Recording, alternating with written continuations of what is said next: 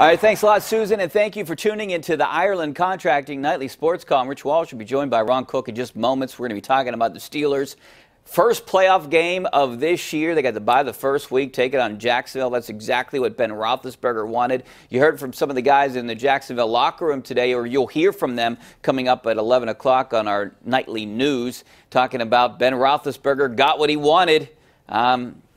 So it's interesting. I think this kind of upset some guys in the Jacksonville locker room, Ron. I mean, if you look at some of these sound bites, but I don't know if it was meant to. But, you know, Ben is a competitive guy. He wants to see this team again, and maybe, I don't know if it's revenge or whatever you want, retribution or whatever you want to call it, but he doesn't want to go out on a note with Jacksonville throwing 5 picks. He was on our radio show last week, and he said, you guys know who I want. He goes, I want to show that 5-interception game wasn't me, even though I went back at those interceptions. 4 of the 5 were not his fault. The last one he underthrew, but one went through Antonio's hands, one was tipped. You know, he had a bad game. They had a bad game. Of course he wants to play him again.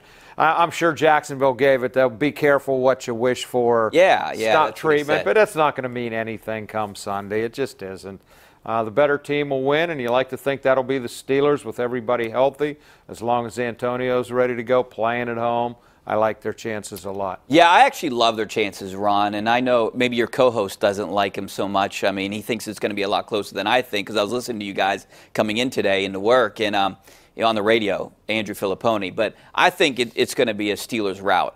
They have the offense, and I don't believe in the rust thing. I think that they're going to come out and put 30-some points on the board. And from what I've seen from this Jacksonville offense, they're not going to be able to do anything. They might hit on a couple play and score 13 to 17 points, but I like 31-17, something like that. Jacksonville does have a good defense, but really good defense. The Steelers have all their weapons back. Okay, say you double-team Antonio Brown and you take Juju Smith out, but then you have Martavis Bryant, Eli Rogers, Vance McDonald, Le'Veon Bell out of the backfield. They're hard to stop if they put everything together. Oh, of course, but that's an if, too, if they put everything together. You know, Jacksonville's defense is good. They take the ball away.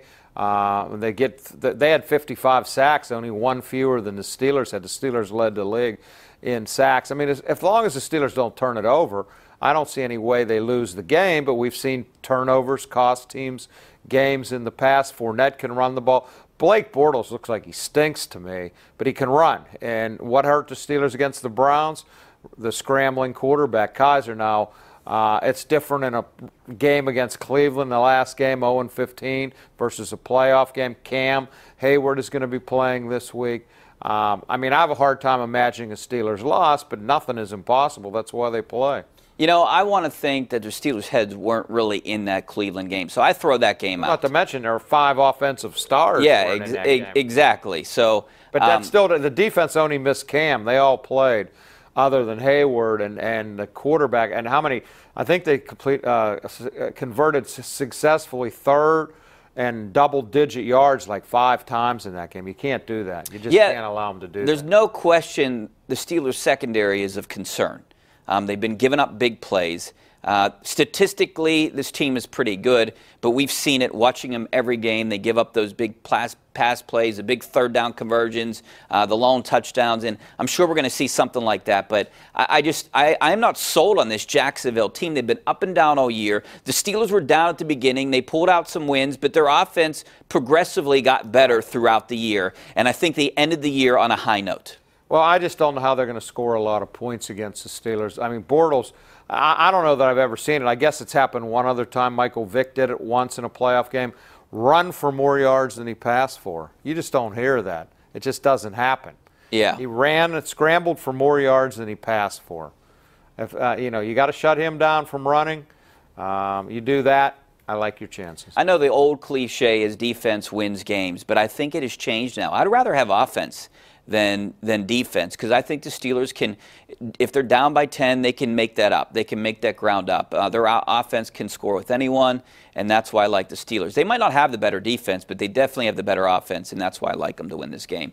I'd love to hear what you guys think. 412-575-2600 is the number, so give us a call tonight, or you can send me a tweet at Richie Walsh. We'll be back in a couple minutes.